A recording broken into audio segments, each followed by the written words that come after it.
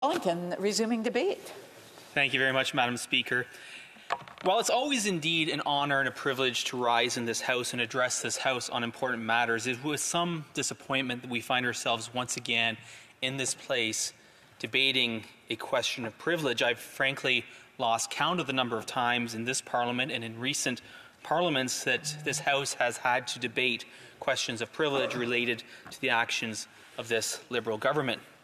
Now, this particular question of privilege, though, is very serious. And it relates to the government's failure to produce the documents that were required to be produced by an order of this House. On June 10th of this year, a majority of members in this House passed a motion that ordered the production of important documents related to Sustainable Development Technology Canada, SDTC, and these documents were to be deposited with the law clerk, who would then have them forwarded to the Royal Canadian Mounted Police. The key word, Madam Speaker, is order. This was not an ask. It was not a request. It was not a pretty please, if you have time, would you be so kind as to provide this information. It was an order of this House. An order of this House that has great constitutional and legal weight. To talk about this, we need to go back and look at the principles of the privileges of this House. The House of Commons has the authority to order the production of documents, and that order and that authority comes from our Constitution. Section 18 of the British North America Act, now known as the Constitution Act 1867, states, quote, "The privileges, immunities, and powers to be held, enjoyed, and exercised by the Senate and by the House of Commons, and by the members thereof, respectively, shall be such as are from time to time defined by the Act of the Parliament of Canada." End quote. That power includes the time-honoured ability to send for persons, papers, and records. As is explained in Bosque and Gagnon at pages 984 and 985, quote, "The standing orders do not delimit the power to order the production of papers and records. The result is a broad, absolute power that on the surface appears to be without restriction. There is no limit to the types of papers likely to be requested. The only prerequisite is that the papers exist in hard copy or electronic format, and they are located within Canada." End quote. Very clearly, the documents requested in this case qualify under those provisions. Bosque and Gagnon goes on to state, quote, "No statute or practice diminishes the fullness of that power rooted in House privileges unless there is an explicit legal provision to that effect, or unless the House adopts a specific resolution limiting the power of the House, limiting the power. The House has never set a limit on its power to order the production of papers and records." Now, Madam Speaker, I know all members have their preferred authorities, their favourite green books. Mine, of course, is Beauchene's Parliamentary Rules and Forms, 6th edition, which, citing again Erskine May and others, states as follows at paragraph 24 for those following along at home, quote, "Parliamentary privilege is the sum of the peculiar rights enjoyed by each House collectively as a constituent part of the High Court of Parliament, and by members of each House individually, without which they cannot discharge their functions, and which exceed those possessed by other bodies or individuals. Thus, privilege, though part of the law of the land, is to a certain extent an exception from the ordinary law. The distinctive mark of a privilege is its ancillary character. The privileges of Parliament are rights which are absolutely necessary for the due execution of its powers." Madam Speaker, I remind the House that absolutely necessary for the execution of the powers of this House. Our right as the House of Commons is to order the production of documents. We are the grand inquest of the nation. Documents have been ordered by this House. Those documents were not provided as stipulated by that order. And that, Madam Speaker, is why we're here today on this question of privilege. Now let's take a step back and look at some of the issues involved with SDTC. It has become known as the Green Slush Fund for obvious reasons. The Office of the Auditor General made several key observations during the audit period, which goes from March 2017 to December 2023. I want to include a few key points from that report, which was tabled in this House on June 4th of this year. First, 10 projects were approved for more than $59 million for funding, which should have been deemed ineligible. $59 million went to ineligible recipients. Second point I want to focus on.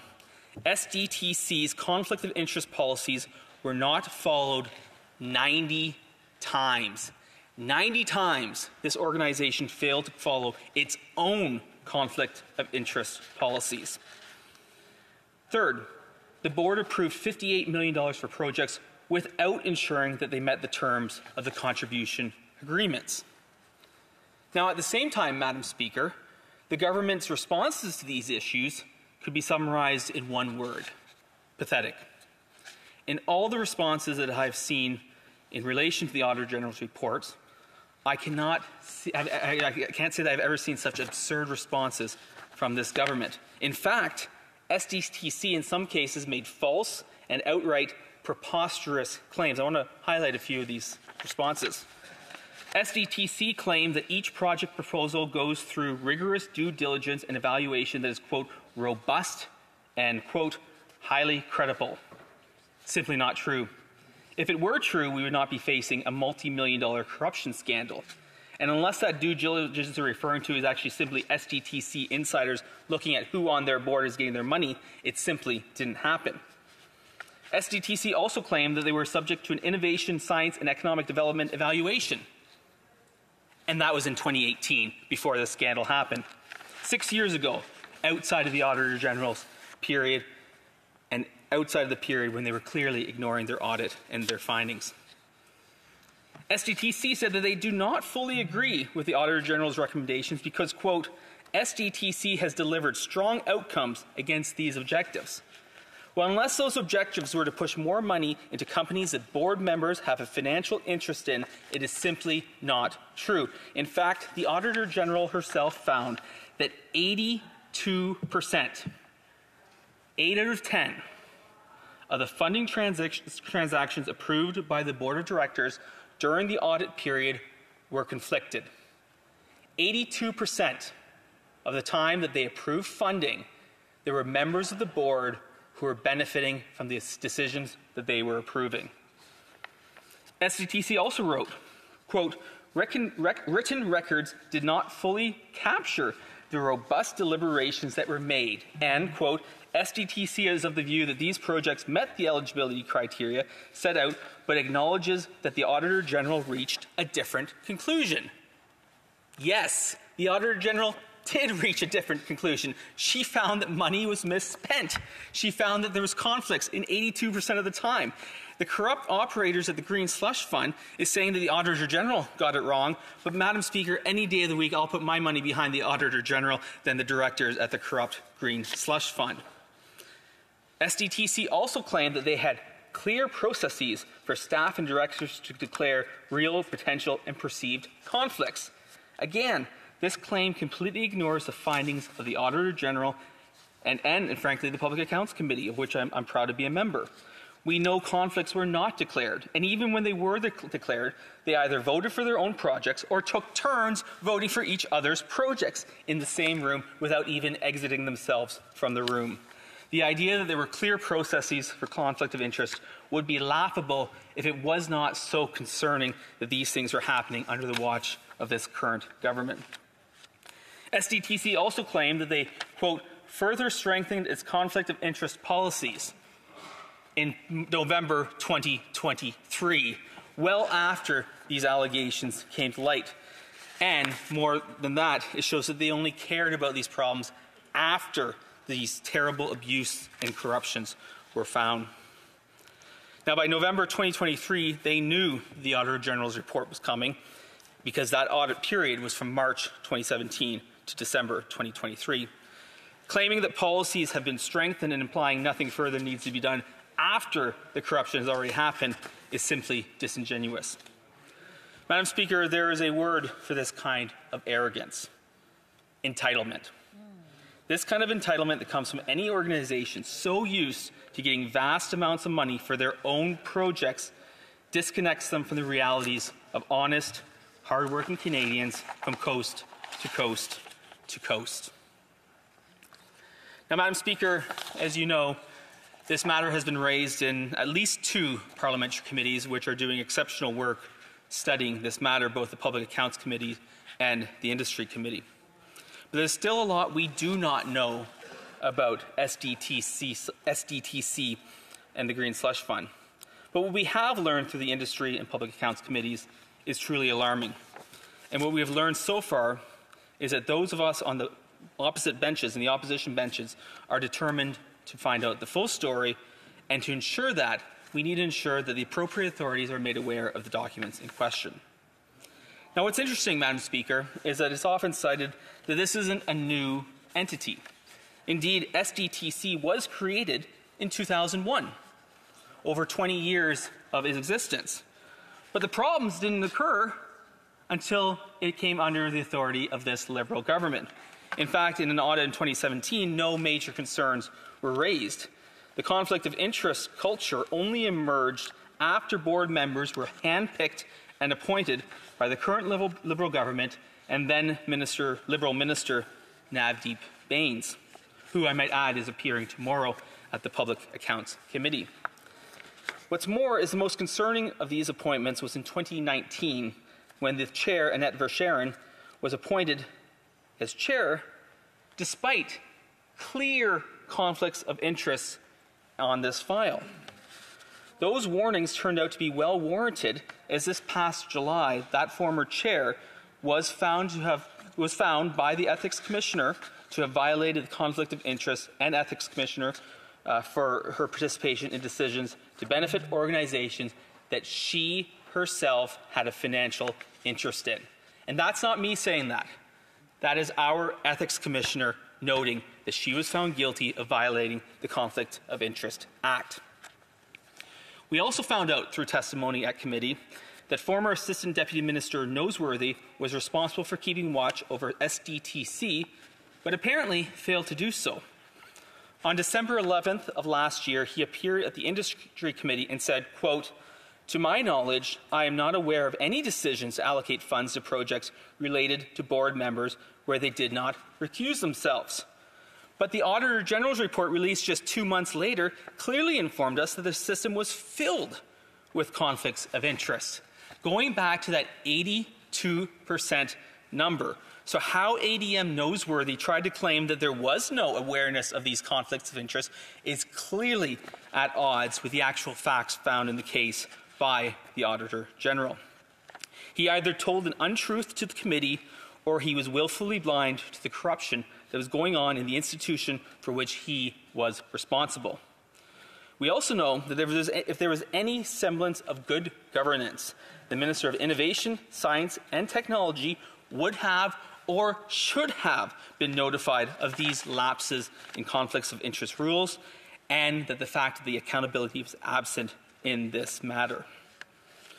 What's more, Madam Speaker, we found out in shocking testimony at the Public Accounts Committee that at least one Liberal MP was informed of these allegations more than 2 years ago. The Liberal Member of Parliament for Calgary Skyview was informed of these decisions, but perhaps his response to the matter got lost in the mail. When the whistleblower known to the committee as Witness 1 appeared at Public Accounts Committee last month, they informed us they had informed the Liberal member for Calgary Skyview in May 2022. And the whistleblower states that this Liberal member, and I quote, "assured me that he took this situation seriously and guaranteed that he would facilitate contact with the appropriate people in the federal government and the Auditor General's office." End quote. However, that Liberal member was not true to his word and subsequently refused to engage. We also know that Liberal-friendly directors were appointed to the board. A key example of this is longtime Liberal operative Stephen Kuchucha, who was appointed to the board in February 2021. This is after he had a long-time career as a Liberal donor, a ministerial staffer in a Liberal government, a regional organizer for the Liberal Party of Canada, and former secretary for the Liberals' 2016 convention. Interestingly, shortly after this Prime Minister came into office, this Liberal insider became a lobbyist, where he advocated for certain energy and transportation businesses. Yet, he was still appointed to the board of the SDTC, the Green Slush Fund. Exactly where companies which is exactly where the companies he had a personal financial interest in could receive financial contribution from the very same government. Furthermore, and as my good friend and colleague from South Shore St. Margaret's has very ably explained, we know also that the current Liberal Minister of the Environment has had an interest in a venture capital firm called Cycle Capital, who has also received funding from the Green Slush Fund. Finally, Madam Speaker, we know now, learning from a current member of the new board, that since the scandal broke, none of the money, not one penny, not $1 that has been wrongfully spent has been recovered. I want to repeat that for Canadians. Despite the fact that 82% of decisions were made by conflicted board members, not a dollar has been recouped for Canadian taxpayers.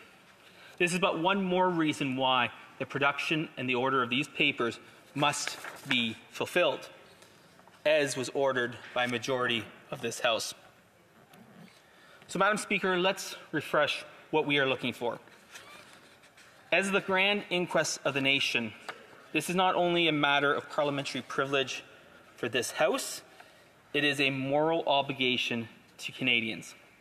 In order to meet that obligation, the orders for these documents must be fully provided to the Parliamentary Law Clerk and thereby sent to Royal Canadian Mounted Police. I personally sit on the Public Accounts Committee, and we there are still waiting to receive a number of documents separate in part from this motion. We do not yet have the communications that would indicate if or when the Minister of Innovation, Science and Industry was informed that this money was going out based on the decisions of conflicted board members. We do not yet have contribution and funding agreements showing the requirements and obligations of recipients. We do not have the conflict of interest declarations of board members and former board members.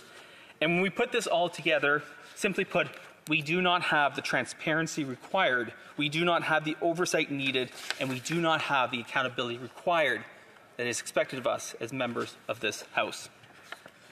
Now, as I mentioned at the outset, this isn't the first question of privilege we have dealt with in recent times. But it seems that we're doing this time and time again. Earlier this year, on yet another privilege debate, on yet another scandal, that of the ArriveCan scandal, I stated that this is a slow erosion of the rights and privileges, and it is not a small matter. It is an absolute threat to a parliamentary democracy. We saw this in previous parliaments with the Winnipeg Lab scandal, which caused tremendous hardships for the scandal-plagued Liberal government. In fact, in that case, the President of the Public Health Agency of Canada was called to the bar to be admonished for failing, or perhaps more accurately, refusing to provide documents that had been ordered to be provided to this House. In that case, Madam Speaker, the Liberal government themselves took the Speaker of the House to court to avoid accountability. And on the same topic of withholding documents, just earlier this month, the Speaker ruled that there was another prima facie question of privilege in which the business partner of the Liberal member for Edmonton Centre failed to disclose documents that he had been ordered to provide. His business partner is disregarding an order of Parliament, and we will certainly deal with that question of privilege when this one is dealt with. Madam Speaker, this isn't simply a question of niceties of respecting parliamentary privilege. This goes to the heart of our democracy. This scandal was a tremendous waste of money, where hard-earned taxpayer dollars was used to benefit government insiders by the board of SDTC. There needs to be clear and accountable records for Canadians to know that who got rich and who is at fault. Madam Speaker, we must pass this motion, but what is more and what is equally important is the documents must be turned over to the parliamentary law clerk as required by the order of this House. Thank you, Madam Speaker.